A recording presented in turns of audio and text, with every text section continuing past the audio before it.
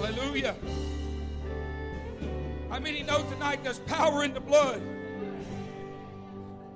How many of you know that the power will never lose its strength? How many know that the power that was shed on, the blood that was shed on Calvary that was so powerful to remove the sin of the world, to take away the sin of the world, is still strong today? Hallelujah.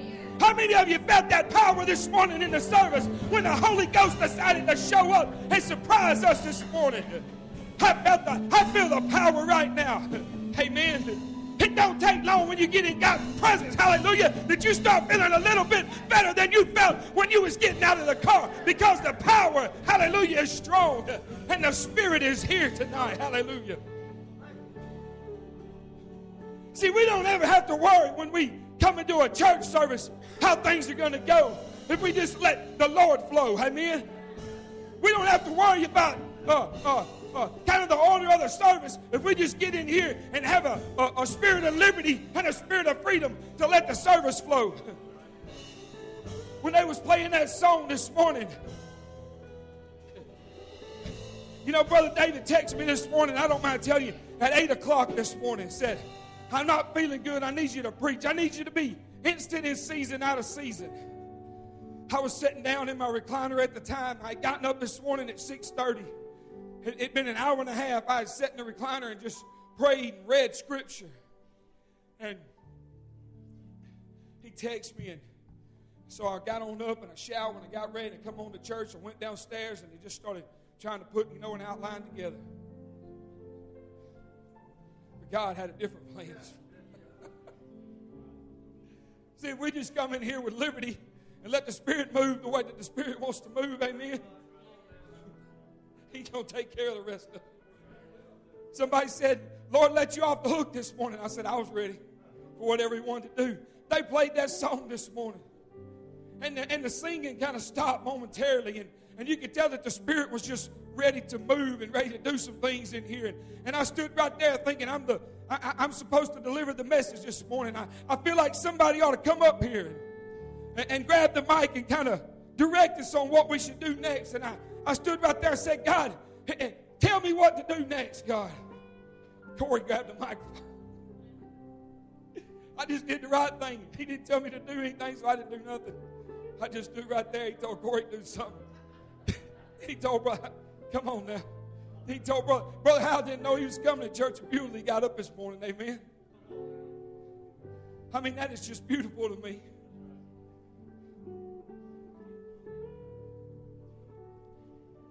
I need to get somebody. I hadn't directed anybody tonight. I just need to get somebody to help me take the offering up. Hold it, if you will. Brother Dennis, if you will help. Corey.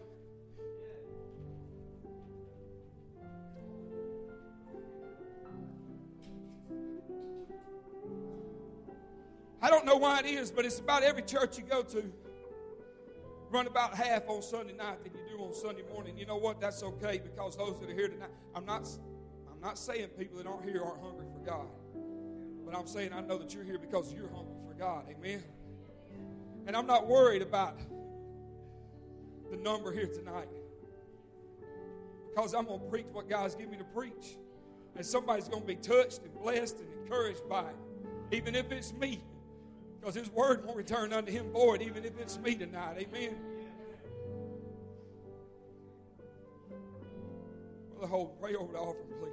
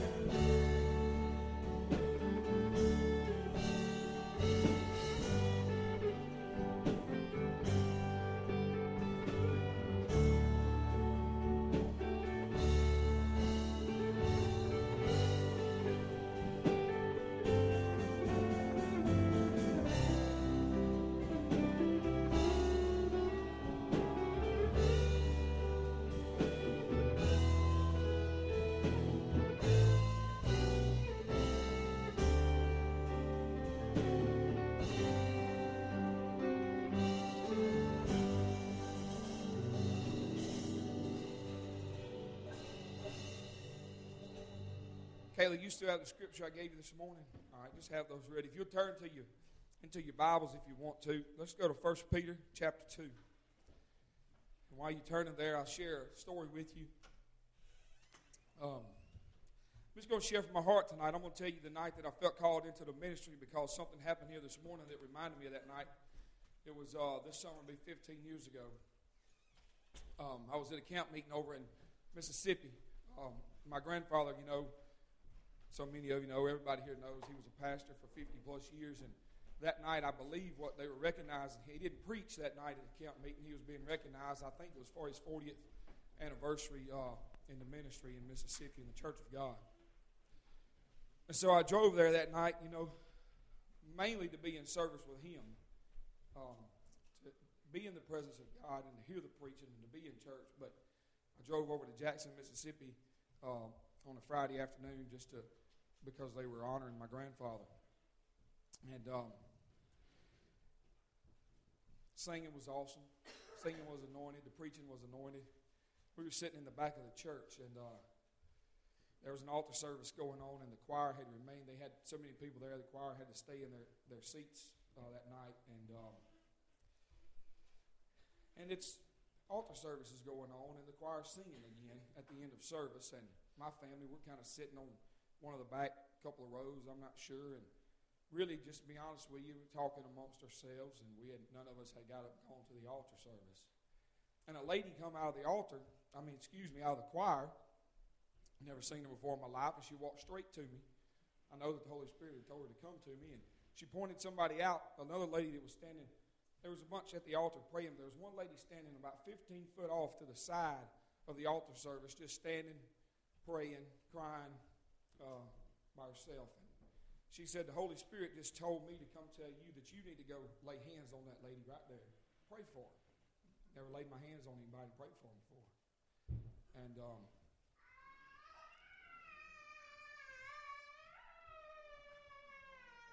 so I made my way to her, nervously made my way to her. Y'all just give me a minute. Father God, I just ask you right now, Lord, to touch God, Lord, his head, God. Father, I just ask you right now, Lord, to deliver, God, the pain, Lord God, that's going, God, through his skull, God, and his neck area right now, God.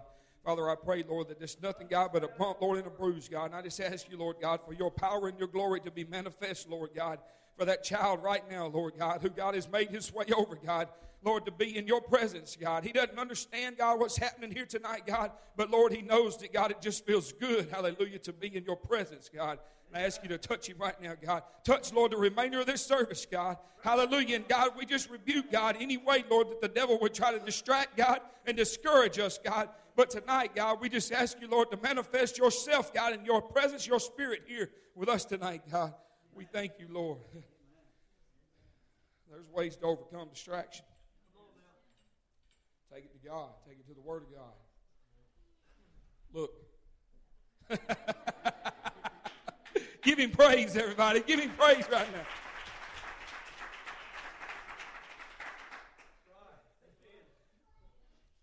So anyway, I went to this lady, and I didn't know what to do. I didn't know what I was going to say, but I felt compelled to go. All my life, being raised as the oldest grandson, and my grandfather being a minister, I was told that I would preach. By the time I was his size, I've been told, you're going to preach one day, you're going to preach one day. And so, as I begin to get older and I begin to get involved in church a little more, and youth, I want you to hear me tonight. Don't ever think it can't be you. Don't ever think it can't be you.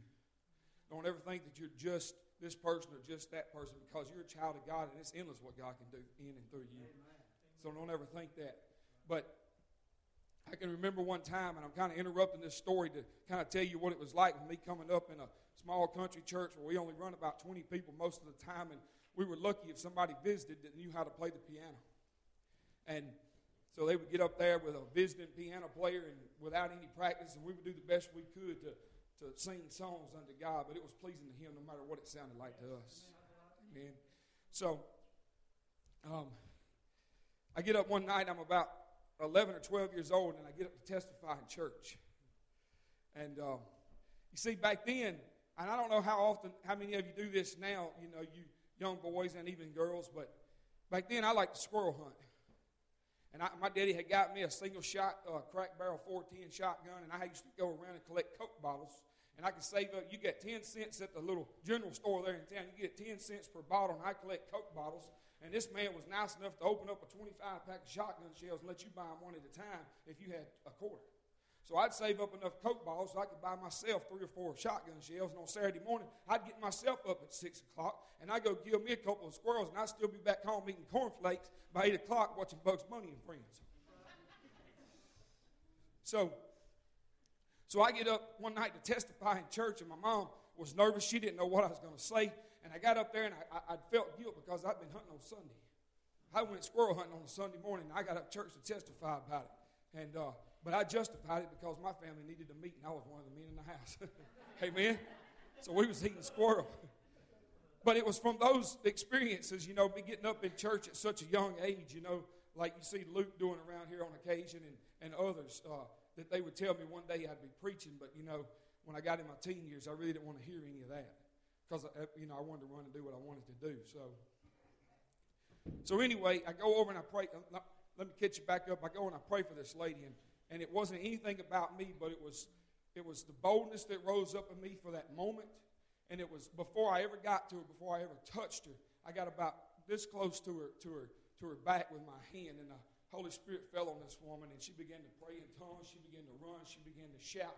And so I was staying at my mom and dad's house that weekend, and my grandfather was starting a revival service. This was on Friday night. He was starting a revival service on Sunday, and I went to the revival service, and they had in the altar, we were praying, and the evangelist that I'd never seen before, he just walks over to me, and I prayed on Saturday and said, God, what's all this about? What are you trying to tell me? And this man shows up and says, son, if you're supposed to be preaching, why aren't you preaching? And I shared that. Now, look, here's how the enemy had come against you. I want somebody to hear this. Here's how the enemy had come against you. Because I didn't have some kind of trembling experience with God like Saul had on the road to Damascus. Because I didn't see some bright light pass through my window like some people have had. Because I didn't have a vision of an angel that says you're supposed to be delivering the word of God. What happened to me that weekend was just a confirmation of what I already felt in my spirit. Amen? And I had people that would tell me, no, that's not good enough. Your experience wasn't good enough. You need to let God tell you that some human or some person is not supposed to tell you that you're supposed to be preaching. And so, I just sought counsel from my leaders at Northport Church of God at the time and got past that and accepted the call into ministry. So I just tell you that story tonight because I know how Brother Hal prayed over some of you youth this morning. I was in the altar service with him, and I agreed in prayer with him, and I want you to know that I don't care if you're 12, 13, 14, 15, 16 years old. It don't matter. It don't matter. David was about 16 years old when he slew Goliath, but before that, he'd already killed a lion and a bear. And I don't know how old he was when he done that. So just don't think that you're just, Destiny, don't think you're just somebody that lives out near Ecola or Elrod or wherever that, what are you, a sophomore now? Sophomore? You're just a sophomore, and God can use you. And He wants to. Logan, I'm praying for you, buddy. And the rest of you, just seek God and what He has for you in ministry. And ask God to let that boldness just rise up in you to be able to deliver His word. And it might not be from a pulpit, Lindsay. Riley, it might not be from a pulpit. But, there's a platform wherever you go. Brother Davis taught me this. There's a platform wherever you go to be able to preach and deliver His word to somebody. It might be on somebody's doorstep, front porch. It might be at somebody's locker at school. But you win that person or those two people or whatever God's got for you. You win that person. But you got to have you got to have a prayer life to where you're sensitive enough to the Word of God that when He tells you to do something, you might not have time to take it to Him in prayer and spend an hour in prayer and seeking God at the time. But you got to know it then. So don't miss those opportunities when the Spirit of God says do something. Don't matter who's around you. Don't matter if the principal's there. It don't matter who's standing on the other side. When the opportunity is there, you got to seize the opportunity and reach that person that God's put in your path for you to reach. Amen? How many of you turned to 1 Peter? Okay. Just going to read 6 first. I'm going to read 1 through 6. I'm going to skip 7 and 8, jump down to 9, and then we'll ask the Lord to give His blessing to His word tonight.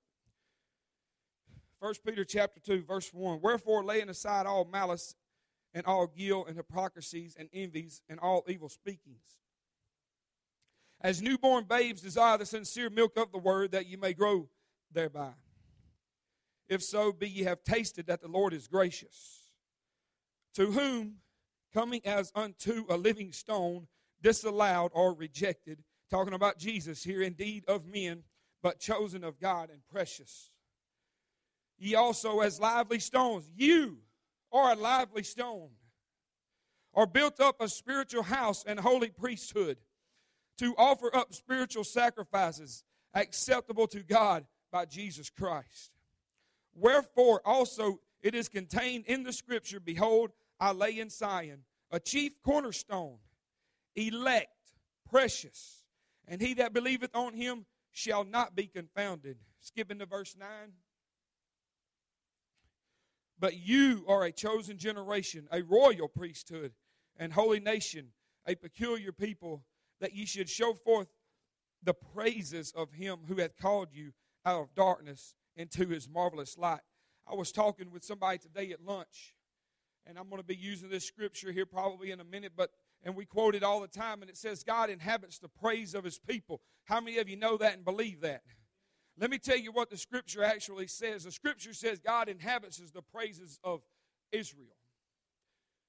And we use this as God inhabits the praise of his people because I want you to understand what God said in the Old Testament to Israel, what God said to Jacob and to Israel applies to the church today because they were his people. But the word says that if ye are in Christ, then you are the seed of Abraham. We are not Jewish, but we are joint heirs with Christ. And so when the word is said in the Old Testament to those Israelites and to God's people, that is relevant to the church today. You believe that? Amen. So God inhabits the praises of his people. Tonight I want to talk to you briefly about praise. And I want to talk to you about sacrifice. I want to talk to you about the chief cornerstone. Father, Lord, I just ask you right now, God, to give blessing, Lord, to your word, God. Father, what I'm about to teach and preach on, God, is not me, God. Let me not speak tonight with enticing words of man's wisdom, Lord, but, God, in demonstration of spirit, Lord, and in power, God. Father, this is your word, God, and I ask you, Lord, to let it go forth, accomplish, Lord, what you please it to, God, that it not return unto you void, God. Let it fall, God, on hearts and ears, God, that have been anointed, God, and prepared by you, Lord, to receive, God. We thank you for it in Jesus' name. Amen. See, in the book of Hebrews chapter 8, you'll find that it says that the first covenant that God established is now obsolete. So what does that mean? That means that, to me, that says that we don't have to take animal sacrifices to an altar anymore. Can you imagine what it must have been like on the Day of Atonement when everybody had to bring their rams and their lambs and their goats or whatever their sacrifice was? They had to bring it to a priest, and he had to sacrifice these animals, and he had to sprinkle blood on this altar. And once a year, he was the only one that could go into the Holy of Holies, and we're talking about thousands of animals. I don't know how long they called it a Day of Atonement, but my goodness, it must have took a month with all the stuff that he had to do. And we don't have to do that anymore. And somebody said once that when I get to heaven, I'm going to go to David, and I'm going to ask him what it was like to kill that bear and take the head of Goliath. And I'm going to go to Abraham and ask him how he must have felt when he had to take Isaac up here. And somebody said, no, it's not going to be like that. It's going to be that those old patriarchs of the Old Testament, they're going to come to you. They're going to say, what's it like when you're laying in your bedroom at night and the Holy Spirit just comes in and wakes you up at 3 in the morning and you don't got to get up. When you mess up, you can just kneel anywhere you are and you don't have to go get something and bring it to an altar. And you don't have to do all of this work. What's it like to have the Holy Spirit? See, in the Old Testament, the Holy Spirit would come on people and leave people. But because today, through what happened in Acts chapter 2 and the sending of the Holy Spirit, we have him everywhere we go. And we can just kneel anytime we want to and get into his presence. It don't matter if we're in an aisle at Walmart and something happens and we get a little bit of bad news. It don't matter if we're sitting in church on Sunday night and we fall off the pew and bump our head. We can just stop right where we are and we can take it to God. Hallelujah. And he will hear, he will honor, and he will answer those prayers. And he will bring restoration to you when you failed him. When all you got to do is hit your knee. Raise your hand to God.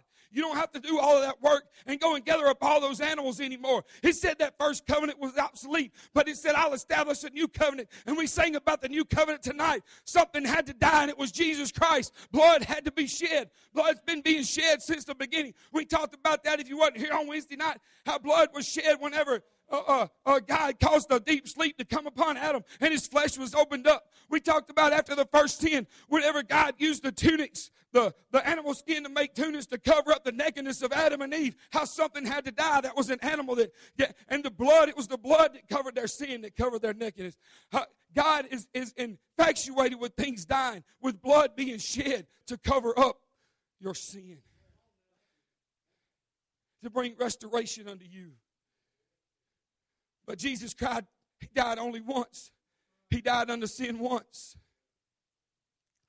But there's power in his blood. The song tonight was so fitting, Sister Pat. I thank you for hearing the voice of God. I thank you for your prayer time, and I thank you for your dedication in putting those songs and that music together. Amen. But God does inhabit the praise of his people. God desires our praise, but our praise to him is exactly, listen to me, children, or teenagers. I'm sorry, I didn't mean to call you children. Listen to me, youth. Listen to me, young men, young women. I want you to listen to me. God desires our praise, but it's our praise that makes Satan angry. And I want to tell you a little bit why our praise makes Satan angry.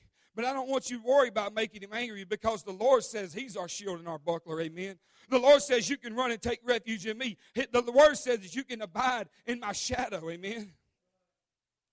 You see, if you go to the book of Ezekiel, you're going to find where it says that Satan, when he was created, it talks about the instruments in his body. It talks about how beautiful it was. But it says that he walked in the midst of the fiery stones. If you look in the book of Isaiah, when in the year that King Uzziah died, Isaiah said, I saw the Lord high and lifted up, and his train filled the temple. It says that one of the seraphim took a live coal or a stone off the altar, and it placed it upon his lips, because he was a man of unclean lips, and he was undone, but that purged his sin. It was that stone. Those lively stones today, they represent the Spirit of God.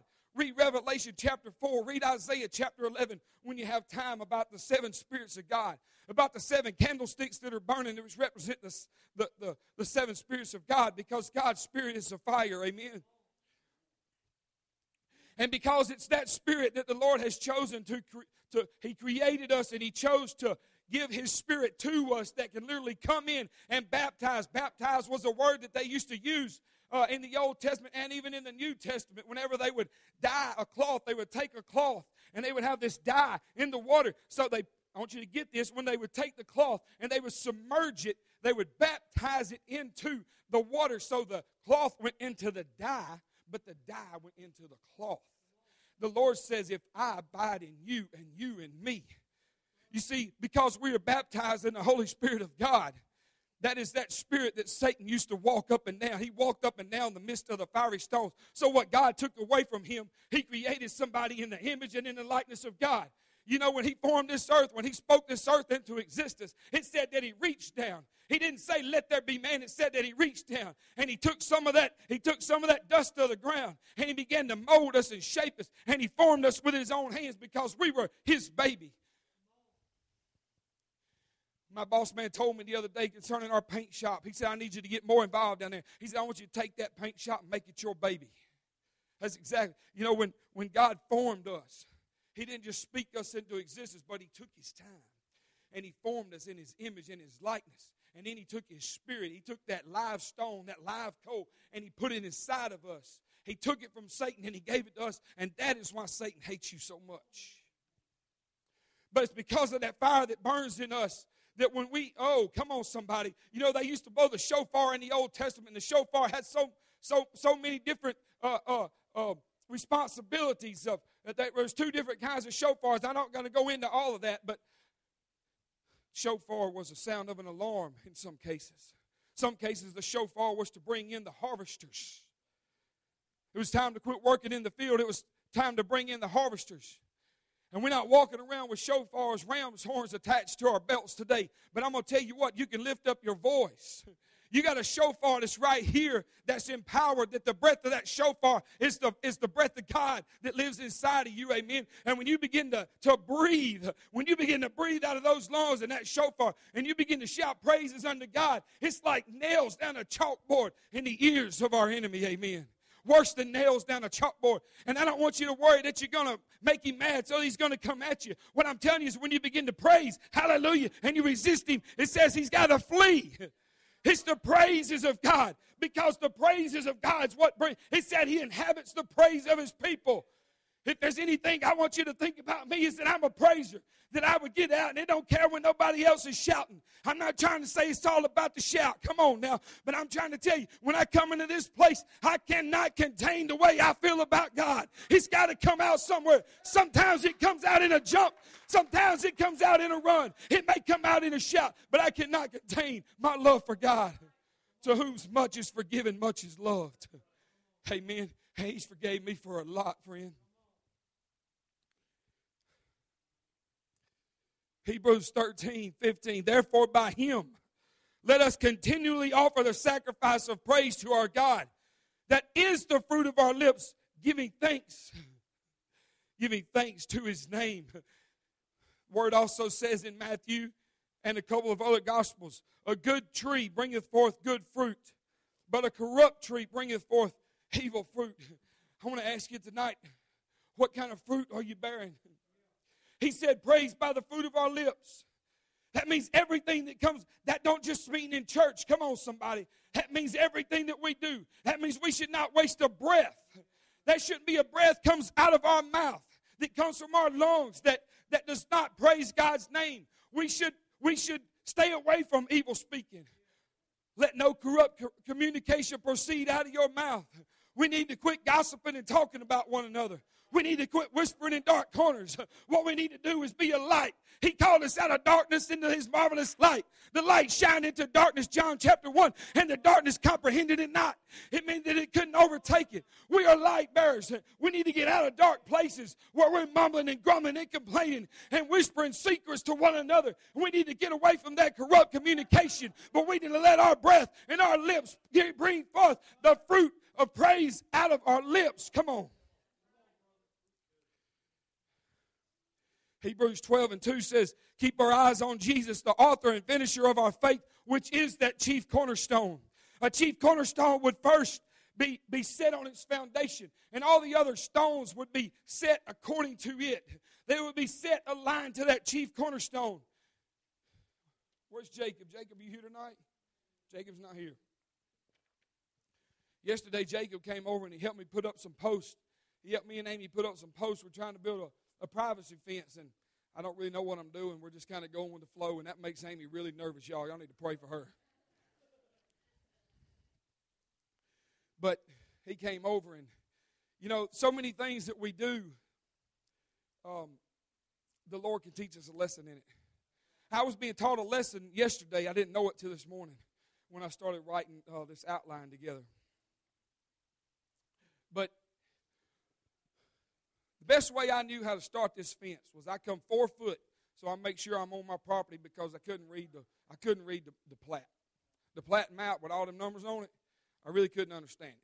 But I knew that when I moved in, there was a stake for a property line set behind my house. So I made sure I come 6 inches inside of that stake in both directions, this way and this way. And I didn't go no more than 4 feet off the corner of my house. And I set me a post. Went ahead and quick readed it. Got it good and set, right where I wanted it. I went down there on the other side of that, down by that stake, and I put me a post. And I pulled me a string. And I made sure that those 2 faces was flush and parallel with one another. And I set that post. And then I pulled that string really, really tight. And I began to measure, and I began to drill holes. So the next day, I did this on Friday night by myself. It was kind of hard. Flashlight like this, you know how it is. And we came back and we began to set those posts to that string. See, we set one post that we knew was right. That's like that chief cornerstone. That's Jesus Christ. And then that other post down there, that was me. I had to line myself up with this one. I had to draw a true line straight, and I had to line myself up with this other post. Now, all those posts that I'm going to fill in between, that's just what's in between. What do they say about a gravestone? You got the birth, you got the death, you got the dash is what happens in between. All those other posts now are those things, those events in my life that I've got to make sure line up between where I started and where he is. Come on. But I noticed we had a tough time yesterday setting those posts. There were several times we had to take a minute or two before we could set the next post because the wind started blowing. And it'd blow that string off of those 2 posts or those 3 posts or whatever. And it'd blow that string. And we'd look down through there and there'd be a half-inch gap or more sometimes. We had to wait for the wind to stop blowing. And this morning, Lord brought a scripture to my mind. Ephesians 4:14, that we henceforth be no more children tossed to and fro and carried away about with every wind of doctrine. See, that wind started blowing, and that string started getting a little sway, and it started getting a little crooked. And when that wind starts blowing, that wind of wrong doctrine, that wind of corrupt doctrine starts blowing, and you start hearing some preaching that you know don't quite sound right. I'm not talking about technical things where somebody might mispronounce a word or somebody might have a personal opinion. I'm talking about good, sound doctrine that we know is the truth. And that wind starts blowing, this time that you got to take a minute. You got to seek God's advice. You got to seek God's counsel. You know, sometimes I'm flipping through the channel and somebody's preaching and then it starts speaking to me. Sometimes I'm flipping through there and somebody's preaching and I just have to turn it because it just don't sit well with my spirit. Amen. But what we got to do instead is we got to stand, therefore, with our loins girt about with the belt of truth.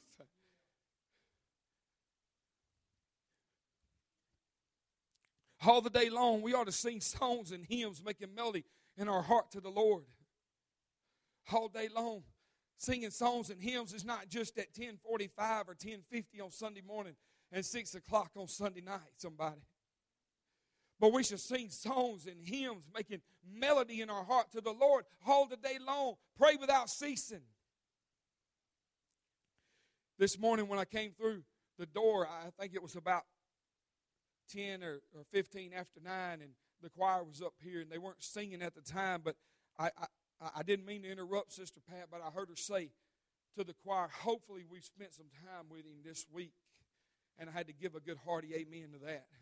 I couldn't let that statement go unnoticed because hopefully before this morning, and it was obvious that people had spent time in the presence of God this week. Hopefully when we leave here tonight that you're going to take what's happened this morning and what you've heard tonight and you're going to dwell on it. You're going to meditate on it. You're going to get in God's word and seek revelation for yourself. But you're going to spend some time with God.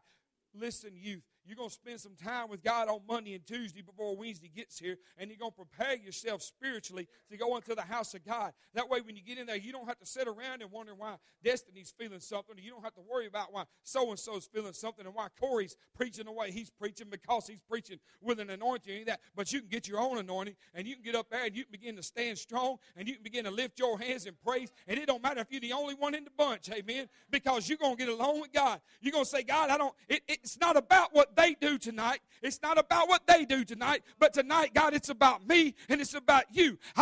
Hey, you might as well, because you done spent the time getting ready. You done spent the time driving down here. You might as well, while he's here wanting to bless you. You know, he was here before you got here waiting for you to walk in the door. He said any minute they're going to walk through that door. Any minute I'm going to be able to touch their life. Any minute they're going to come in. Any minute he's waiting for you. He's already out there Wednesday night because he's not limited by space and time. He's waiting for you to get there because he's already wanting to touch you and bless you. Don't let Monday, Tuesday go without talking to God.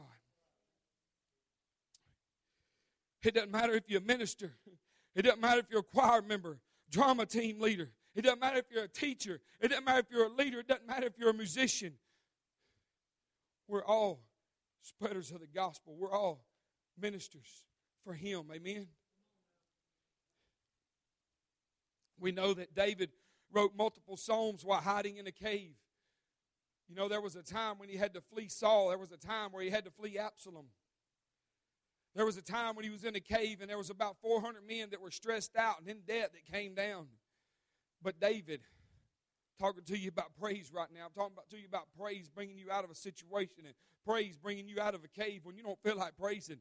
In Psalms 57, David wrote, "My heart is fixed, O God. My heart is fixed. I will sing and give praise." This was not in a good condition. I want you to understand, this was not why he was in the palace. This was not why he was sitting on the throne. This is not even why he was tending the sheep. But this is why he had to die, because the mentor, the one that he helped, the one that he used to play the harp for, is now looking to kill him. He's done thrown a spear at him a couple of times. And he's done turned his back on him. He's having to hide out in a cave and eat what he can eat. He's having to get by. He's having to sleep in a dark, dungy cave. And he don't have a pillow to rest his head on. But inside that cave, he begins to write Psalms. And he wrote Psalm 57. He said, my heart is fixed. And what I'm trying to tell you tonight, if you're going through something, if you feel like tonight, if you're in a cave and your praise ain't getting past this roof, I want to rebuke that spirit off of you, because when you open your mouth to sing praises and to shout praises unto God, it's in his hearing, and he will send his spirit to comfort you. Hallelujah. Because he's not limited by what you're limited by. Amen. Psalm 142, he says, bring my soul out of prison that I may praise your name. The righteous shall surround me. How many of you felt like your souls have been brought out of prison when you got saved? When the Lord came in and filled you, Carl, felt like a release, did it not? Oh, man. Because we were guilty. We were guilty, but we didn't have to pay that price. Kayla, Psalm 108. Have you got Psalm 108 ready?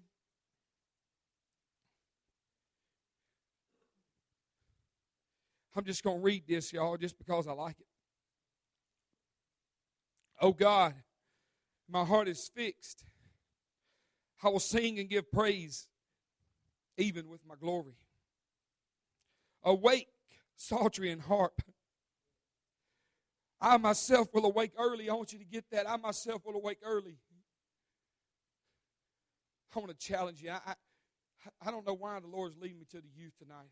I believe this message can be for anybody in here, but every time I bring out a point, and I didn't know it was going to go this way, but it's like I'm speaking to y'all. He says, I will awake early. He says, awaken the psaltery and the harp. That's the instruments that we play that bring glory to God's name. I want you to play like a soldier. I want you, the one psalm talks about, and I can't recall it, but it says, teach my fingers to war. Teach my fingers so that when you play for the Lord, you're not only playing for the Lord, but you're warring, because you're in spiritual warfare and you're warring against the enemy. Amen. So I say awaken drums, and I say awaken guitar. I say awaken keyboard. I say awaken instruments out there in the youth room. I say awaken instruments in the youth room. I say awaken your fingers. I say awaken early Monday and awaken early Tuesday, awaken early Wednesday morning before you begin to get ready for school, and you give God some of your time. And I want God to show up, and he'll prove that he can make a difference in your daily walk. In everything that you do, in every footstep. I want you to wake up early, and I want you to say, God, I want to first give glory to your name, because we're supposed to put him first. We're supposed to give him the first praise every morning before we praise our Facebook. Before we praise our Instagram. Come on. Before we praise our Vine videos, and before we praise all of those things, we're supposed to give God our praise. Amen. And you get up there and you ask God, you say, God, I want to send your spirit before me today. I want your spirit to go before me, so that wherever I go, you've already been there. So if something comes along that kind of shakes you a little bit, when something comes on and it just kind of aggravates you, it's okay, because the Lord's already been there, and he left instruction for you when you got there. Amen. Come on now. Get up and spend some time with the Lord. If you want to have the favor of God, you got to make God your favorite. Amen. Somebody say, well, you was on fire for God one time. You backslid, Brother Shane. What happened? I never made him my favorite. I tried to serve him from way back here. I tried to serve him and hold on to some of the things that was in my life. Oh, yeah. Oh, I battled it. I battled it too. Don't think you the only ones that's ever battled just because you youth. What kind of music you ought to be listening to, what kind of crowd you ought to be hanging around. Oh, I got to hang around them people. I'm a witness to them. Well, I hung around them all right, but I didn't witness very much, because I didn't have no boldness to go over there and witness to them. Sooner or later, I started becoming what I was hanging around. And I'm not talking about a teenager. I'm talking about in my 20s. But if you want to have that kind of favor with God, you want to have that anointing, then you make God your favorite. But He's got to be first in everything you do.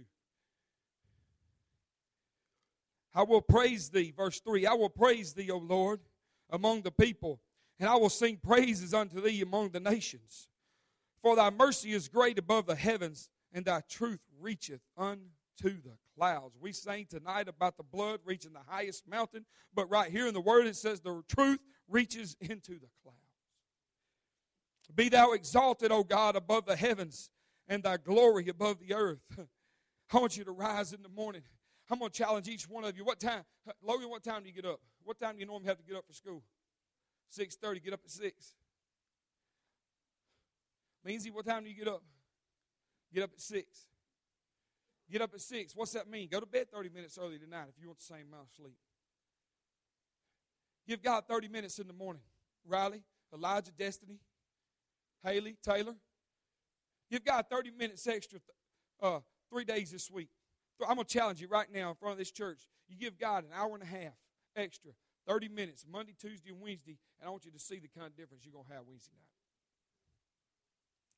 You now, I'm not saying that it's going to affect everybody. I'm talking about for you. And then you can tell everybody else what you've done. You can challenge them to try it. Because this is what I've experienced. This is what I've done. I'm going to close with this, y'all. Adam, do you want to play something?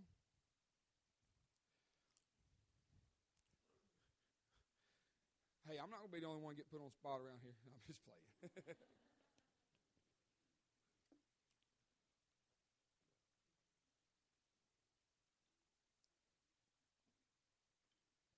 Some of you have already heard this analogy.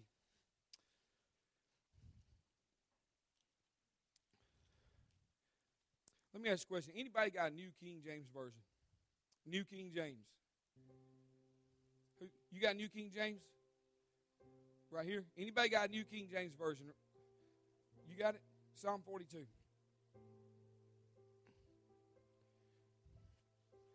Before you read that first scripture, some of you have already heard this. I shared it on Wednesday night. It was shared in the Wild Game Cook-Off. The speaker that came, Jason McLeod, he shared it, and I want to share it with you because it touched me so much. I mean, it really shook me. Psalm 42, read it loud, Corey. Stand up and read it. Stand up for the reading.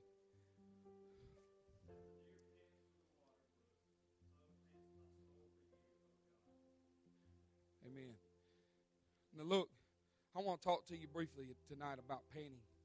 And I'm just going to tell you, God didn't give me this revelation. He gave it to somebody else that shared it with a group of men in January. But it touched me. I mean, it touched me deeply. I mean, it really grabbed me. It got a hold of me. Opened my eyes to some things. That word says that as the deer pants for the water brook, so my soul pants for you, O God. I want to explain to you about your soul panting. The story went like this. There was a man that used to raise dogs, and he raised them to deer hunt. He trained them to deer hunt, and he bred them. And there was something that he could do when he would go out, and all those dogs would be in that kennel, and he could go out there and give some kind of a command, and those dogs would know that it's about time to go hunting, and they would start ripping and roaring, trying to get out of those cages. And while that's going on, you got this family of deer that's off over in the woods in some field, and they're grazing. They're just having a merry old time, and they're eating. And some of those young deer there, never been hunted before. Didn't know what a dog was. Didn't know what the sound of barking was. Didn't know that there was somebody that was going to be waiting for them with a rifle or a shotgun or a bow somewhere. They were young deer.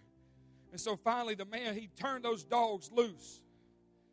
And the sounds of barking coming as they got closer and closer and closer to the deer. Some of those deer that had been around for a little while knew what was about to happen, and they scattered. They took shelter, but some of them didn't know what was about to happen. They didn't know that the sound of a dog meant danger. And so they just continued to eat. And finally, more and more left, and they left this one deer there. He didn't know what's going on, and the barking of the dogs and the howling and the growling of the dogs is getting closer and closer. And about that time when they came through the brush and they made themselves visible, something clicks inside of that deer, and he realized, oh no, they're after me. And just as they get on his heels, something just jolts in him, and he jumps and he does a 180. And the only thing he can think of at this moment is, I've got to run. I've got to get out of here. And they're right there nipping on his heels, but he's pretty fast, and he creates a little bit of space. But inside of him, I want you guys to get this. I want you to get this revelation tonight of your soul panting for God. All he could think about was run, run, run. And he just begins to go, and he begins to leap and gallop, and he's going, if I stop, I'm going to die. I can't stop. And all of a sudden, he starts breathing heavy, but he just continues on. Run, run, run. And he goes up a hill, and he tops that hill, and he's on the way down, and there's a stream of water. And so he leaps at it, and he thinks, maybe I've leaped this water, maybe I've got to safety, but it wasn't big enough to deter the dogs, or it wasn't big enough to distract them. And so they just keep on coming. They've been trained to chase and to just go after. They've been trained to relentlessly go after their prey and go after what they're trying to get. And that's what they're taught to do. And this deer is just thinking, oh, run, run, run, run. And he goes on and on and on. And it's like they won't stop. They just keep nipping at him and coming time and time again. And he can't deter them, and he can't shake them. And he's going, run, run. That's only one thought. If I stop, I'm going to die. I can't stop, but all I got to do, I want you to understand, run is the only thing that's infatuated in this deer's mind. Run, run, run, run, run, run. And he just keeps going, and finally he comes to a bigger stream, and he leaps across this big stream.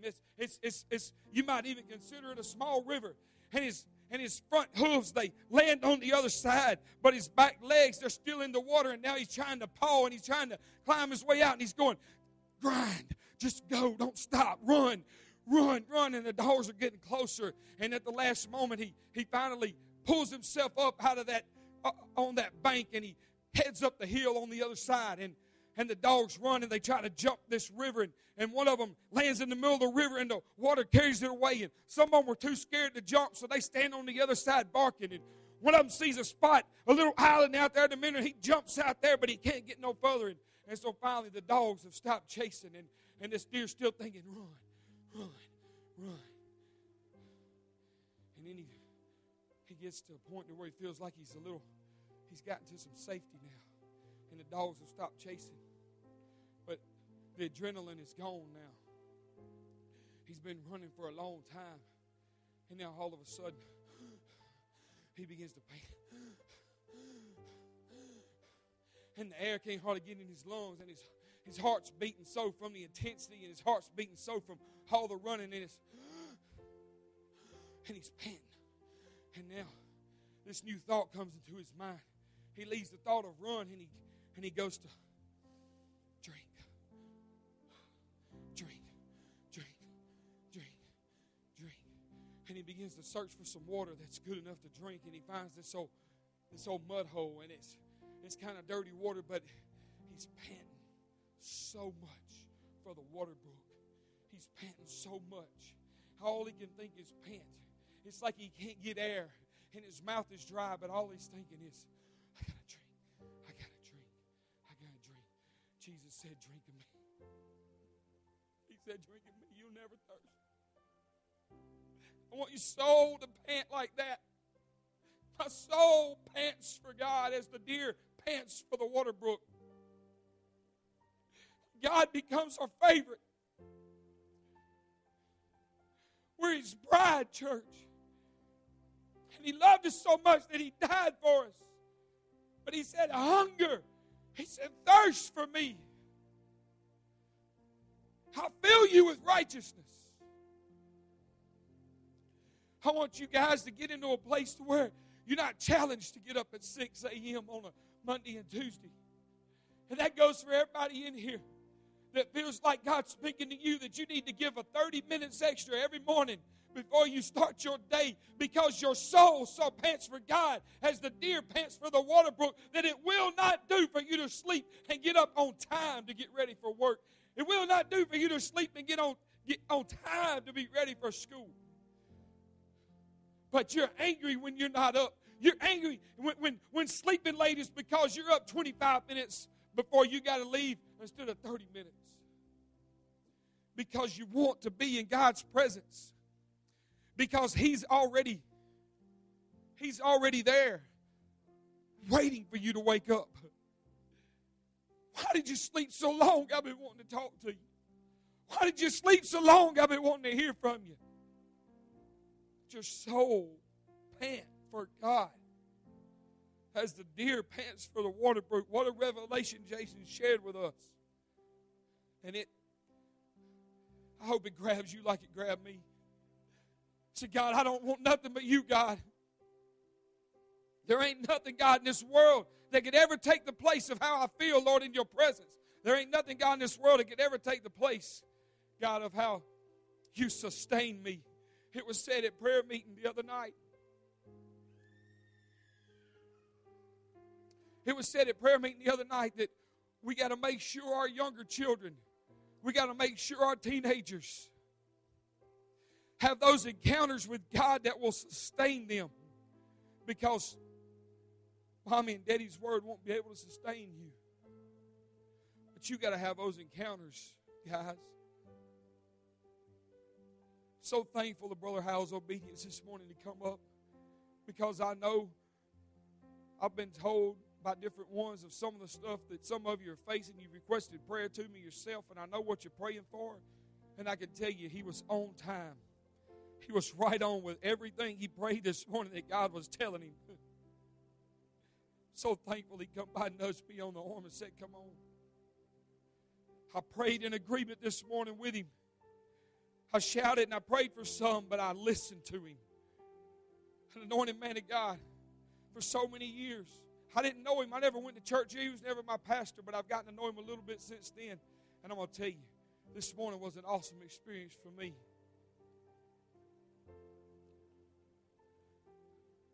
If you want to come pray, I'll leave it up to you if you want to come pray. If you need anything to pray over.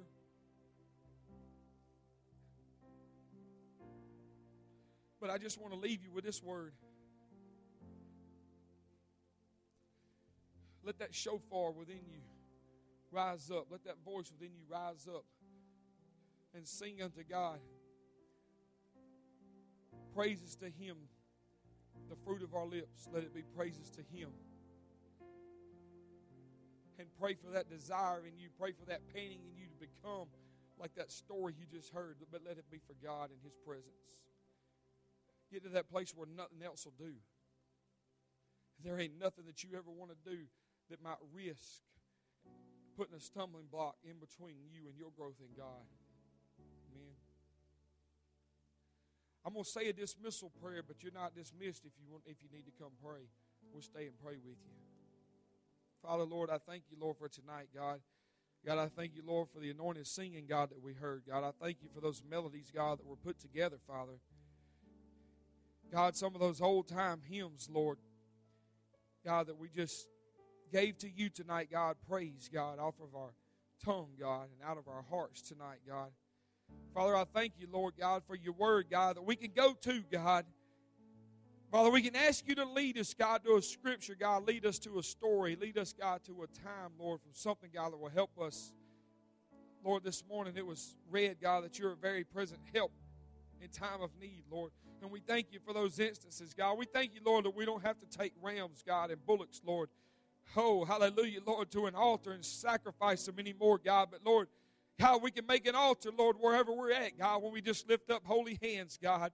And we surrender, Lord, unto you, Father. We thank you for that, God. Thank you, Lord, for the service tonight, God.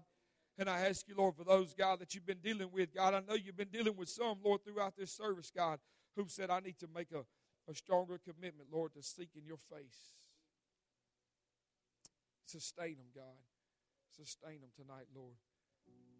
Father, we love you, and we ask these things in Jesus' name. Amen.